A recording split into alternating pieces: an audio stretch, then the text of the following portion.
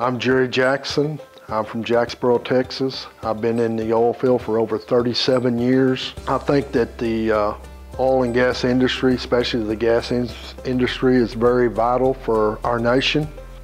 There's been a lot of hype about fracking and such, and with the right casing and cementing of these wells, I believe it's very safe. There's no way that you contaminate the groundwater. And I just really believe that it's very vital for us to continue searching for more reserves. And I'm Jerry Jackson from Jacksboro, and I'm a North Texan for natural gas.